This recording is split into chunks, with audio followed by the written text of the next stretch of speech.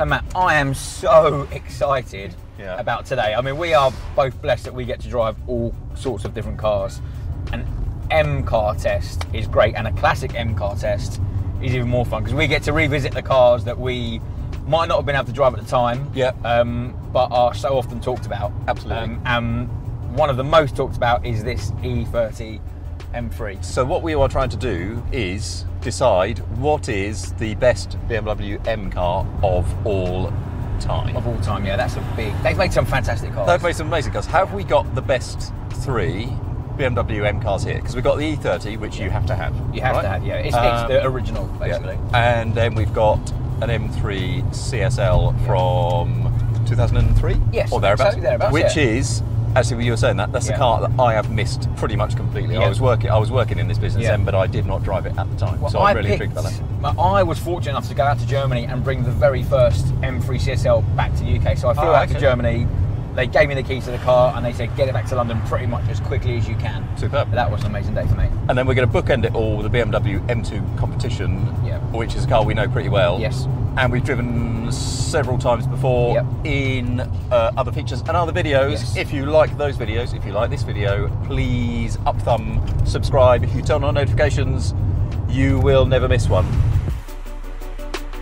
I think M3 GTS, so the V8, the E90 version, that's a fantastic car. Yeah. I love the M4 GTS. I know what you're going to say, so do I. I think that's a great car, and that reminds me... So many people hate that car, and I think it's just, on the right conditions, it's just superb. I agree. That reminds me very much, actually, of the CSL, but up 50% in terms of horsepower, and its basic dynamics are quite similar, I think. Yeah. So we're missing M5s. Yep. I haven't driven early six-cylinder ones, you have. I have, yeah. E34 I wasn't blown away by. I love the F10 competition pack M5. That's a great car. Yeah, but they're heavy by that stage. They're heavy, yeah. The V10 M5 was great, but I think there's so many things that... That gearbox is... the range is too short. It's just... Yeah. And the other ones are sort of the V8, 400 horsepower V8, I don't know what. E39. E39, thank you. Great engine. Yeah, great engine. Sort of a brilliant cruising machine, but not... I don't know, didn't excite me like these. And we don't have the M1, which is a sensational supercar. Have you driven the M1? You've driven I've driven the M1, great thing. Yeah, it's a great thing, but kind of doesn't feel in spirit like an M car. Does that make sense? Yeah, no, definitely. I'll tell you why, for me it doesn't, because M cars, what BMW have done so well with M cars is they can do everything. We've got 4 seats, this is nice and soft when you're cruising, but when you turn the wick up a bit, they are fantastic. You know, they haven't all been great at everything. So, you know, some of them have been better cruisers and some of them have been better sort of out-and-out sports cars, but they've all been able to do at least one of those two things. Yeah. You know, the ones that aren't great cruisers are fantastic sports cars, and the ones that aren't, that maybe missed out on being fantastic sports cars are just really cool everyday cars. Yeah. E46 M3 was probably the most disappointing to me. See, I didn't try. That was probably the most disappointing to me. The E46 M3. The Evo was better, and BMW realised that because they addressed it by giving it a bit more horsepower, sharpening the chassis. But that was probably the most disappointing M car to me, the E46. And I spent quite a lot of time on one of those as well. So all right, well let's start. Yeah, let's start here. Okay. I really like this car. I love this car. I think it's terrific. And what you're reminded of is how brilliant the visibility is in old cars. Yep. How compact it feels. Yep. And it kind of feels like the car that defined, for most people of a certain generation, what an M car ought to be. Yeah, ought to be, exactly. And I do wonder if there's a little bit of sort of Peugeot 205 GTI syndrome, where all subsequent fast BMWs are kind of judged by the standards of this, and then not this. If you get in a modern M car, it's not generally like this, is it? This is really lovely. I mean, it steers beautifully. It feels light. It feels agile. You know, it was built to homologate a racing car, wasn't it? But it's not a racing car in any sense. I mean, it's soft. My first driving impression of it was how soft it was. Yeah. And on the reverse of what you say, I think anyone who's not driven one of these would expect it to feel like the M2 competition pack does now. Yeah. So I think if we've grown up. Well, I've grown up watching these things on telly, seeing the posters, seeing them dressed up in their touring car livery, and expecting some kind of fire-breathing monster. But actually, that couldn't be further from the truth from this car. No, exactly. It's just so delicate, isn't it? In a way, the gearbox is really terrific. Actually, I really like that. And as it turns, it just settles into a normal, neutral balance, doesn't it? You know, it's got that sort of slight. It's a lot of roll by modern standards, inevitably. But that gives you plenty of feedback. You know what's coming. You know, it's not gonna. It doesn't just transition into a slide. No, you exactly. get plenty of, it telegraphs what's happening. You know, it starts to roll, and I can feel it from the passenger seat. I haven't even got my hands on the contact patch, and I can feel the grip. You can feel where the balance is going. Yeah, and it's a very delicate thing as it goes in and out of neutral and oversteer and understeer. You know, that's the balance I really like. Is front engine, rear wheel drive, limited slip differential, manual gearbox. That for a driver's car is definitely absolutely spot on. And this is really one of those cars that gives rewards back what you put in.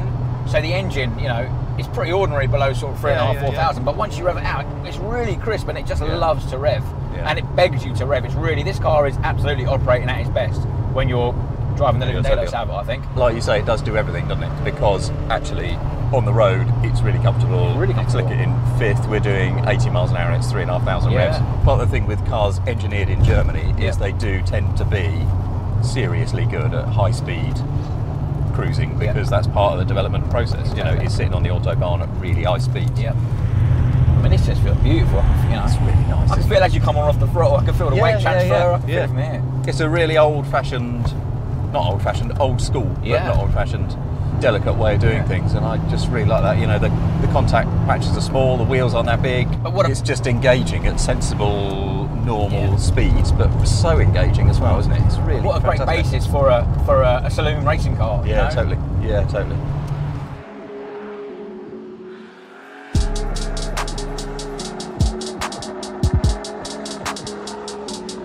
So Matt, we jumped from the E30 into this E46 CSL. And this is the very car you drove back from Germany? This is the car I drove back from Germany. So I've got a bit of a history with the CSL. Back in 2003, I had a phone call to say, look, we need a car actually for an autocar shoot. Can you come out? Yeah, can you fly out? Yeah. Pick one up and drive it back. And so that all my Christmases had kind of come at once on that day. Yeah. So from that day on, it's been one of my favourite M cars. So the E30 was, because it was so early, it didn't have any adjustments to it. You know, you got in, and BMW, that was it basically. You know, you had what BMW had, and you may do the best with it as the BMW did. This thing's got a few adjustments on it, so you can put it into sport mode, which I'm going to do now. You can turn the ferocity of the gearbox up. Yeah. Oh, listen to that noise. You can turn the ESP off. As you have done. As I have done. What made that sound? That is really special. Fantastic. And again, can you feel the balance? It just kind of, it's not super stiff. It gives There's you quite so a lot much of roll, notice. isn't there? Exactly. A reasonable amount of roll. What because what you don't get is anywhere really to hold on. To hold on, because I've got this carbon fibre door insert. Yeah. Fixed bucket seats. Oh, that's lovely. It's really good, isn't it? It's absolutely lovely. And again, it just feels so delicate. So without everything, this weighs what, 1310, is that right? Without aircon and stereo and stuff like that? It was light. So the problem with this car, I think, when it was launched, is it had mixed reviews. BMW said it was a GT3 rival. It was £20,000 more expensive than the basic car, which was already good. So it's what, 60 grand? Yeah, 58 basically. And from what at the time people could see, you know, they wondered where their £20,000 went. So this has got 360 horsepower compared to the 343 of the basic car. Yeah. Different gearbox software, aluminium bonnet, these amazing seats, different suspension setup, bigger brakes.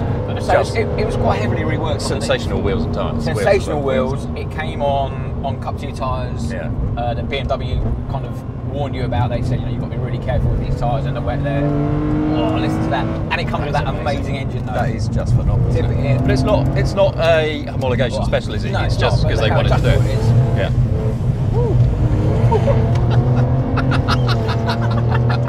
I mean, it is absolutely I do hate being a passenger most of the time, but with you, it's usually okay. I'm just playing with it because it's just so fun. The gearbox is horrendous, I have to say. That is such a shame. Could you only get the SMG? SMG. It's such a shame. So adjustable. It's such a shame. Look at that, it's just so easy. Mate, as somebody once said in the comments, how on earth can he drive properly when he lies so far back? It's so forgiving as well. It's got a little bit of understeer, but it's reassuring understeer. Yeah, and it's front engine. It's front engine. It should have really. And it's a road car. It should have a tiny bit of stabilising understeer. Exactly, yeah. Trail the brakes through it. Yeah, it's a beautiful thing. That's amazing. It is a really. I love these seats as well. So I do as well. These are, I do. And they're fixed back, but they're absolutely fine. I think they're Recaro pole positions covered. Which are, and these seats also end up in. So if you get an M3 GTS, they're in that. They're in the current M4 GTS, but a bigger size. So they've retained these seats and they've just dressed them up slightly differently. Yeah. But it's that, listen to that, I'm going to slow down a bit, just so I can hear it rev, listen to that induction roll. So you did not get this in the standard M3, and you don't get it in any M car up to this day. No. This is the best sounding M car they've ever made as far as I'm concerned. I think that is totally true. I reckon the only M engine that sounds better than this is in a McLaren F1. Of course, yeah, because that was but two. Other than that, because that's two. I mean, it's not two of these, but it is two. Two E46. It's two 6-cylinders, yeah. isn't it? And it's just so adjustable. Even if I'm turning on the brake, look, in goes the nose. Yeah. Little lift. Oh, I'm not going to go crazy. It's an old car, so I'm going to be a bit delicate with it, but early on the power. Yeah. Mate, it's absolutely beautiful, yeah. And it's that, for me, that's the engine is going through sort of 4 or 5,000. That's just when it's a sweet spot. And it's absolute.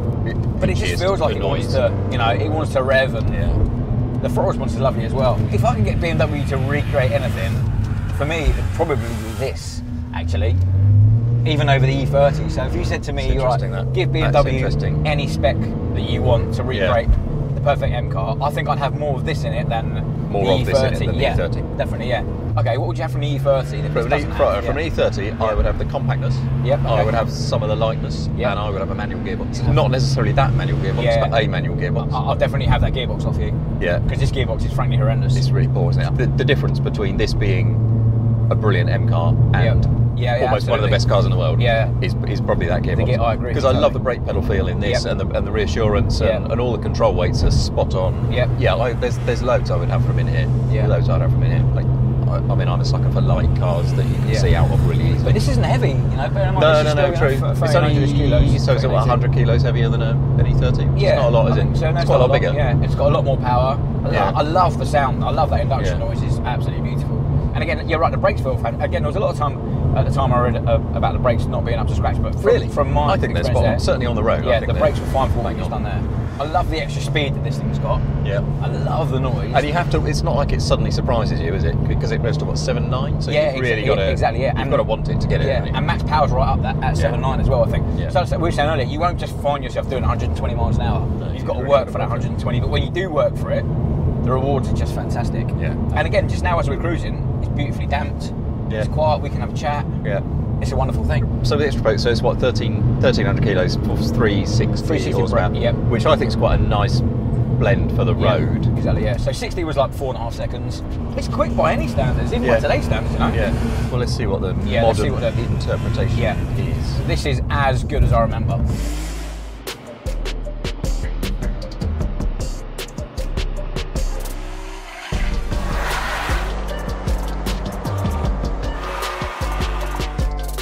Right, and so then to the final car. My only thing is, should we have had this or should we have had a 1M coupe?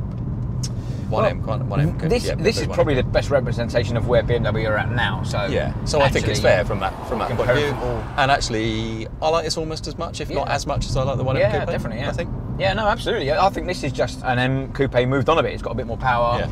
It's got a bit more of everything than 1M coupe. No manual gearbox with us today. No manual gearbox, which is a bit of a shame because I do prefer it, but it fits with the with the current ethos again. Absolutely. What I like about the M2 is you can't change the dampers. You just get what you're given, don't you? But you can change the engine, which I'll put in Sport Plus, and the steering, which I will put in Comfort. In Comfort, obviously, that's the because best way. that's why when gearbox is in its fastest mode. I don't like cars that ask you to do too many different things to get them set up in the way you want to. I just want to press, a couple of buttons, and then I'm done. You've got an M memory button here as well, haven't you? I've got an M memory button which I can program, which is very good. This car feels bang up to date. I mean, it's got a digital dash. Everything's lovely in here. It is nice inside. It's nice inside. I guess still we can fit 4 people if we want to, and like you say, it feels like a thoroughly modern interpretation of M. Again, it's 60 miles an hour, under 2,000 RPM, and it's comfortable enough to do distances. And it feels a bit more muscle car than certainly the M3 and also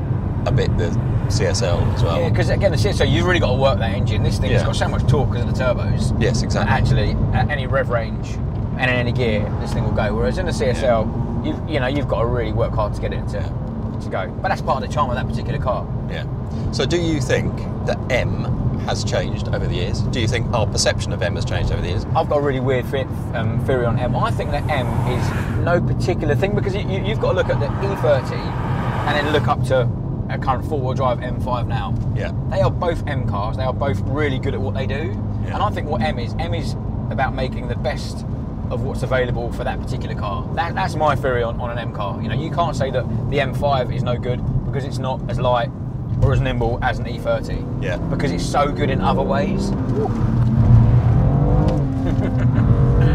Nice. See? That to me is what M cars are about. It's still got the balance, hasn't it? Yeah. It still is a front engine, rear wheel drive, limited slip differential. Yeah. And like you say, they all do different things in different ways. Yeah. But they all will do that. Fundamentally, it's got a lot of grip, this one. Nice. Lovely. they will all ultimately do that. Yeah. And that's a really engaging, honest balance. And I suppose it's the 50-50 weight distribution thing. They've all got a bit more power than the rear tyres. Strictly have grip. Yeah, absolutely, yeah. And literally all of them will do that. That's the beautiful thing. From the E30 up to the current four-wheel drive M5, every car in between that, if you were that way inclined and you could do it, they would all give you the opportunity to do that. Yeah, if you're right, even the E30, even the CSL, even the 1M coupe and the old M coupe, the ZM coupe, and the Z3 M Roadster and stuff like that, they all have that little bit of understeer on the way in that you can sort of trail brake through, and then you can do that. And then you can do that if you want to. But then you can get back in all of them and drive home again. Yeah. That's the really cool. And where the M cars for me differ from the AMG and the Audi S, certainly the later AMG are better at it, but you couldn't. They didn't have that last 10% hooligan that all the M cars have always had. Yeah, I think that's so. True. You know, the AMGs were great at at being fast and in a straight line. It's like hot rod kind of hot thing. Roddy, really? Yeah. But up until the kind of the C63 came out, they didn't have that last dynamic edge that the M cars have got now. And this has got some shove, hasn't it? Wow.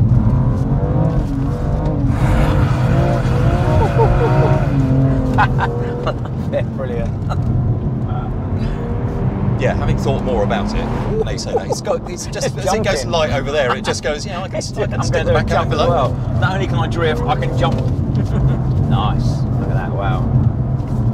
I remember in 2007, maybe, getting in the M3 that came out then, and people going, "It's a bit disappointing, isn't it? It's not quite." It's not quite what the old one was, and again, people say that it's not quite what the one before it was, and so they've had little peaks and troughs, and that M3 competition, which you've got. I've got it. I've got it. I think it's brilliant. I think it's absolutely fantastic. I love it. So, all right, I'm comfortable. Actually, it's been a really useful exercise to me to go all of these and then go, actually, an M car is still an M. An M car now is what it has always been. Different. Yeah, I mean different in how it goes about it and the numbers and the so on and so forth. But fundamentally, they do a really lovely thing. They all do a really nice thing. And they're still working with what they've got, because at the moment BMW don't have a high revving naturally aspirated engine they can put in this car. So what they've done is they've made the best of this current generation turbocharged car. And it works, it suits this car perfectly. Yeah, and they still kept 6 cylinders as well. Which exactly, is still 6 cylinders. So what elements of this would you, if you were creating your ideal M car, what elements of this would you put in it? If I had to go with an auto as such, I'd have this gearbox over the SMG gearbox in the CSL. If I couldn't have a manual, I'd have that. I love the speed of this thing. So although that CSL is fast enough, it's fast enough for me. It can always be faster. Nice. I'm not sure how much else I'd have. No.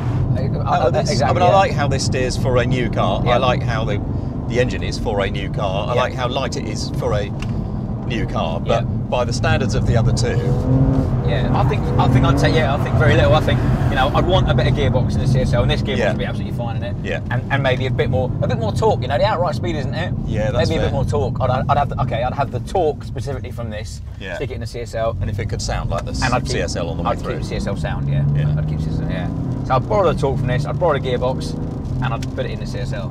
What a car! Come on, BMW.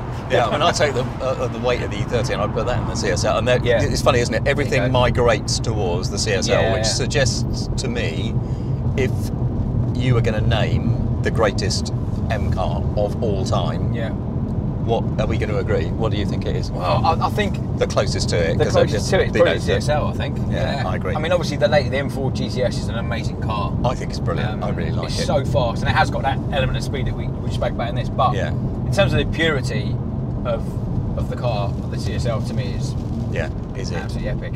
Yeah. So there you have it. One conclusion of a fashion. No M car is absolutely perfect, but some are better and more perfect than others. Yeah. And if you were to pick the best BMW M car ever made, it's the M4G. No, it is the M3. It is the M3 CSL. Yeah. Yeah. But the M3 But GTS the M4 E90 is very good as well. Oh yeah.